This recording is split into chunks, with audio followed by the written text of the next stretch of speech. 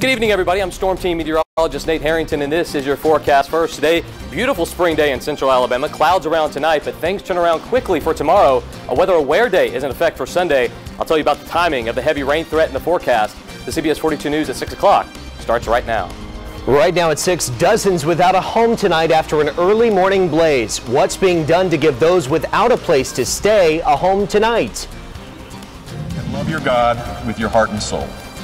What a blessing to have a teacher like that 24/7. In the nation, remembering former First Lady Barbara Bush, the emotional farewell to a beloved American icon.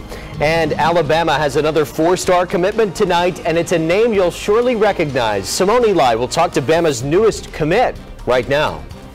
Live with local coverage you can count on. This is CBS 42 News at 6. And welcome in this Saturday evening. Thanks for joining us. I'm Jack Royer. We begin tonight, though, with 40 souls. No place to call home tonight after a fire broke out just after sunrise this morning at the Sandpiper Apartments on Valley Avenue. It affected dozens of apartments and the people living inside them. CBS 42 News reporter Cameron Edgeworth is live on the scene tonight. Cameron, 12 hours later, we're still learning new information, right? Jack, that's right. Birmingham Fire and Rescue are calling this